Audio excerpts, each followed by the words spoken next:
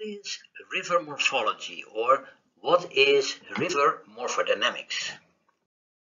Well, let's see some basic definitions. Geomorphology refers to the systematic study of shapes of the Earth's surface and the formation and development of those shapes. Then when we go to river morphology, that is a special branch and it deals with the shapes of watercourses. And that means bed topography and planform. In a wider operational sense, it's not only about shapes, but it includes bed sediment composition, which is closely related to the development of the shapes. Well, morphology is an overall term. It's also applied to descriptions of shapes as they are used in physical geography, but morphodynamics is a part of that deals with the mechanistic understanding and modeling of those shapes, the formation and development of the shapes and bed sediment composition. So here we see an overview. River morphodynamics regards river shape and bed sediment composition.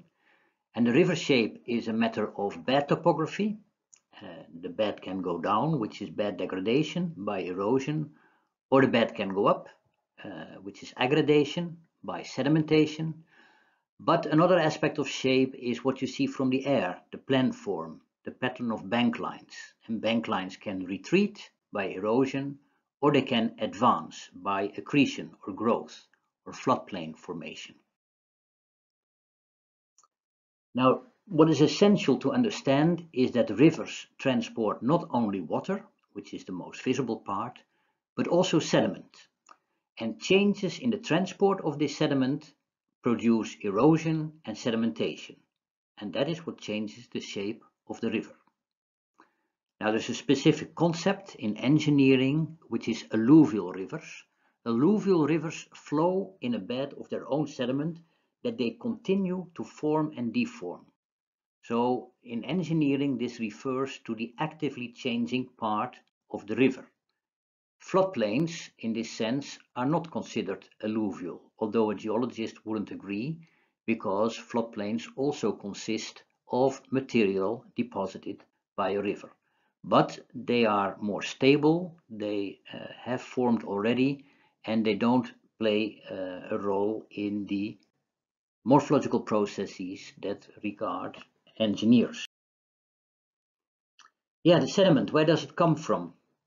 Sources, of course, are in the upper parts of the catchment due to erosion, mass wasting, mountain slopes, the landslides where the material ends up in the river, but also the rivers in the highlands erode, they incise, and thus generate sediment for transport downstream. But also further downstream, sediment enters the river by bank erosion, like you see here, an eroding island in the river Brahmaputra in Bangladesh. And sand can even come in by the wind, as you see here along the river Nile at the first cataract, where you can imagine that the surrounding desert with a lot of sand is a source of material for the river. So all these processes of erosion, transport, and sedimentation of sediment give rise to shapes. And on a large scale, a prominent shape is the bends that you can see from the air, meanders.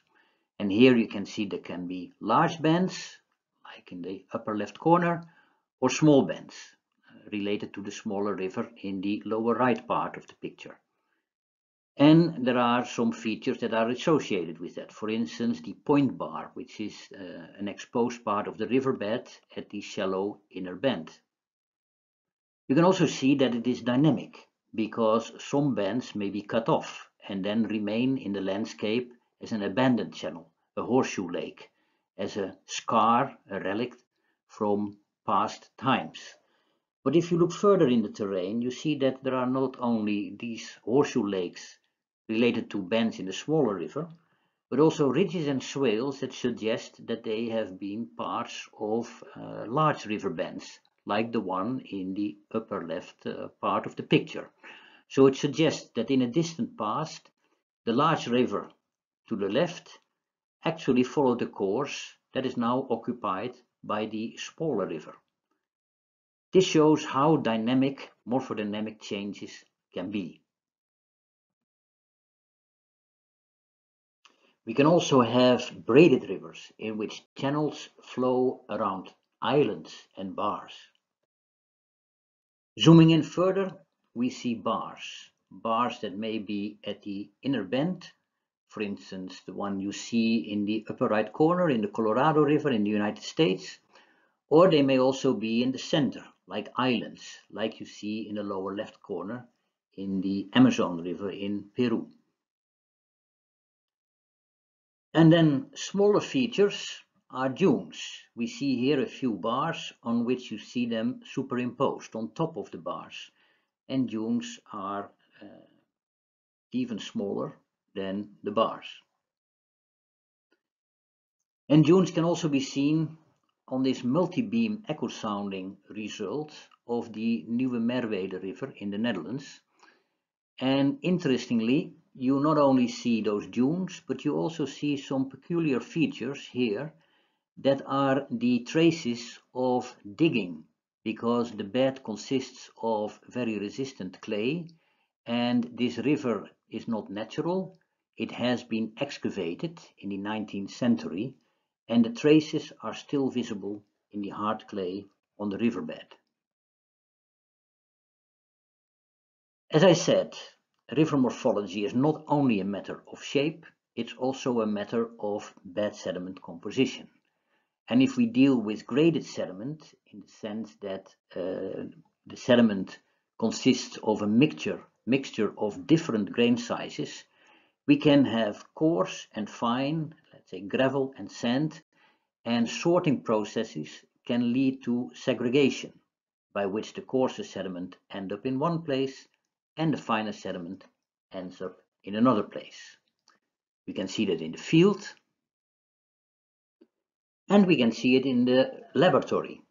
For instance, in this case, a laboratory experiment in a flume carried out by Astrid Blom, in which a homogeneous mixture of sand and gravel was exposed to flow, and after some time, dunes were formed, and the coarser material was accumulating in the deeper parts, in the troughs. So in the end, the result was that there was a layer of gravel, of coarse sediment, on top of which dunes traveled, dunes that consisted of pure sand. Another example of grain sorting in the Colorado River, the upstream part of the bar consists of gravel, the downstream part of sand. This grain sorting can also lead to all kinds of patches of different grain sizes. And that can be really difficult when you try to select a representative grain size in morphological computations, because this is an exposed riverbed during low flow. But suppose that it is submerged and you have to make measurements of grain size by grabbing sediment. And you might take up some gravel, you might also grab cobbles or grab some sand, and then you have to assume that that is representative for instance, a computational cell measuring 10 by 10 meters.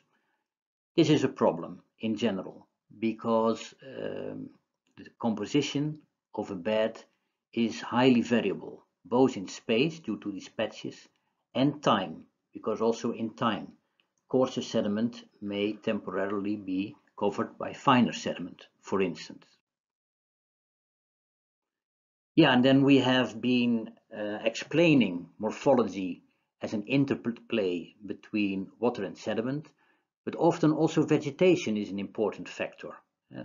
Vegetation may provide roughness for the flow, resistance, may also bind sediment so that it is less erodible, but sometimes due to bank erosions, trees may fall in the river and then deviate the main current, causing, for instance, bank erosion on the opposite side, and it might lead to a totally new meander in the river planform. So for natural rivers that are not too large, vegetation is an important factor as well. If you have a very large river, then vegetation may still be present, but it's too tiny, too small to have any influence on the overall morphodynamics. Yeah, and then the floodplains. We said that for an engineer, floodplains are not alluvial, they don't participate in the morphodynamic processes, but actually they do. Like you see here, that after a flood, sand has been deposited on a floodplain along the River Waal in the Netherlands. So there are different shapes and different features and phenomena in morphology that depend on the scale. And a good framework for studying this is the one proposed by Wright and Crosato in 2011. So at a larger scale, they distinguish the basin scale, which deals with the drainage pattern and the river network of the full catchment. Then zooming in, we arrive at a reed scale, and that deals with the development of the longitudinal profile of a river. Zooming in further, we see the corridor scale, and this is where we study the style of a river. It can be meandering or braiding, and also it deals with the floodplains, the interactions with the floodplains. Zooming in further, we arrive at the cross-section scale, and then the relevant features are bars and channels and pools. Zooming in even further, we arrive at the depth scale, and then we deal with dunes and with scour holes. And finally, we arrive at the process scale, where we see ripples that don't depend on how deep it is, and also it doesn't matter whether a river is wide or narrow. They are just determined by the flow processes in the immediate vicinity. So this framework of scales is important for selecting an appropriate study approach and also the right way of modeling. So it can be that if the focus is on another type of feature of morphological process, that you need another modeling approach, another software. This is an overview of what morphology is. I hope you are as fascinated by it as I am.